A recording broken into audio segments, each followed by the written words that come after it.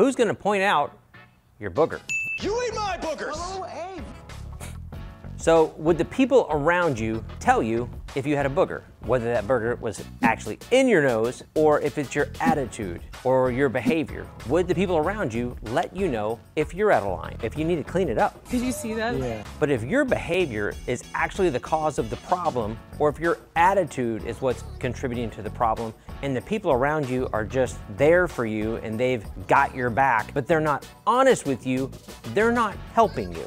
And so when you take a look at the people that are closest to you, your support group, you need to ask yourself, would they point out your booger?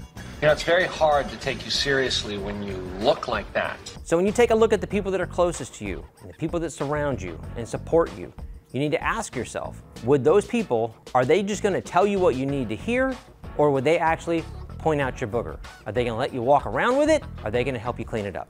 Oh, my sweet Jesus.